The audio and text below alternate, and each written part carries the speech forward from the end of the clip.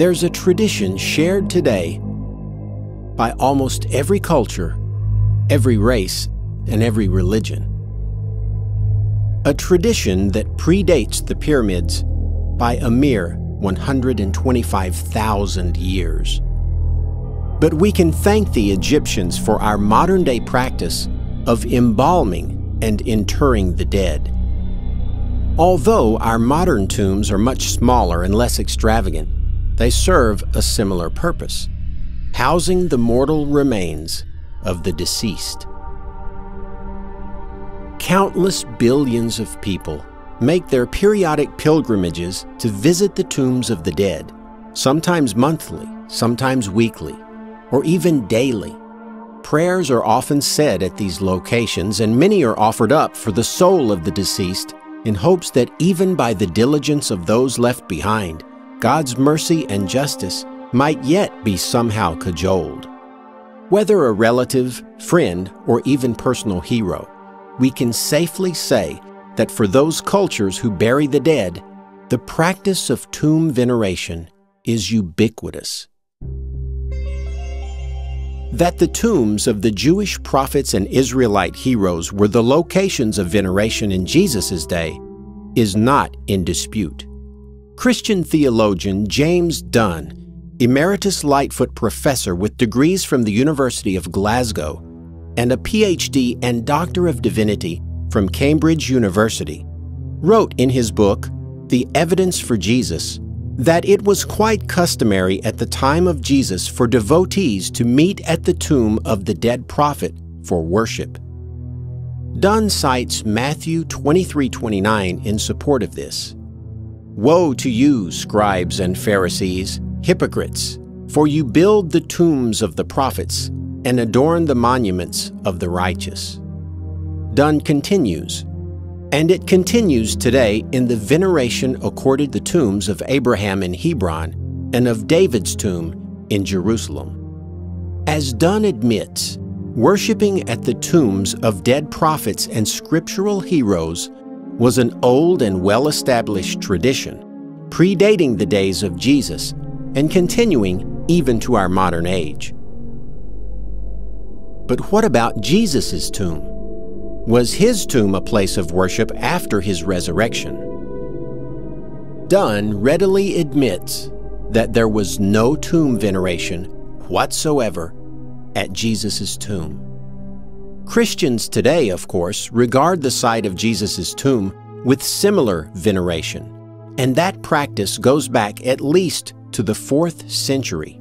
But for the period covered by the New Testament and other earliest Christian writings, there is no evidence whatsoever for Christians regarding the place where Jesus had been buried as having any special significance. No practice of tomb veneration or even of meeting for worship at Jesus' tomb is attested for the first Christians. Had such been the practice of the first Christians, with all the significance which the very practice itself presupposes, it is hard to believe that our records of Jerusalem Christianity and of Christian visits thereto would not have mentioned or alluded to it in some way or at some point. So Dunn admits that Jesus' tomb was not visited or worshipped for around 300 years until the 4th century, and that if it had been venerated, we would have seen some evidence of that in the Christian writings. But what kind of explanation could possibly be given for how a tomb known by countless people could have gone completely ignored for 300 years? Dunn offers this explanation. This strange silence, exceptional in view of the religious practice of the time, has only one obvious explanation. The first Christians did not regard the place where Jesus had been laid as having any special significance, because no grave was thought to contain Jesus' earthly remains. The tomb was not venerated. It did not become a place of pilgrimage, because the tomb was empty. I know you can't see me right now, but trust me, I'm facepalming. I don't think we need to put too much effort into imagining that Jesus' empty tomb would have been much more venerated and visited than even Abraham's or David's had anybody known of its whereabouts. That his bones were not there would hardly be a reason for believers to eschew the place as something of no interest. It was, as the story goes, the very place where the Creator of the universe overcame death and personally paid for the sins of the world once and for all, a feat even Enoch, Elijah, and Moses could not list on their resumes. Another explanation sometimes offered is that the location of the tomb was simply unknown, but that completely contradicts the Gospels. According to the Gospels, Jesus' tomb was known by countless people, all of the disciples and many women, Joseph of Arimathea, Roman guards, Pilate, and no doubt many others who found out through the grapevine. And we are to believe that all of these people suddenly forgot the location. In his work, Vita Constantini, Eusebius, the church historian, claimed that the tomb was merely hidden for over 300 years, and deliberately so by the actions of the demons in an attempt to keep Christians from knowing where it was. He claimed that Hadrian had built a temple over the site because he hated Christianity, and this is why the location of Jesus' tomb had been lost for so long. For it had been, in time past, the endeavor of impious men, or rather, let me say, of the whole race of evil spirits through their means, to consign to the darkness of oblivion that divine monument of immortality to which the radiant angel had descended from heaven and rolled away the stone for those who still had stony hearts, and who supposed that the living one still lay among the dead. But Eusebius's excuse doesn't address how the tomb's location could have fallen out of memory with so many people knowing its exact location from the very day Jesus walked out of it, or through it, depending on which gospel you want to believe. It also doesn't explain the complete absence in the historical record of anything close to tomb veneration prior to Hadrian's demon-induced tomb-hiding efforts. Are we to believe that demons possessed some Romans and forced them to cover Jesus' tomb with dirt and pavement so well and so completely that the next day not only could no one find the tomb, but apparently no one could even remember how to get to the exact area and see that a huge load of dirt and pavement had suddenly been added on top of the tomb?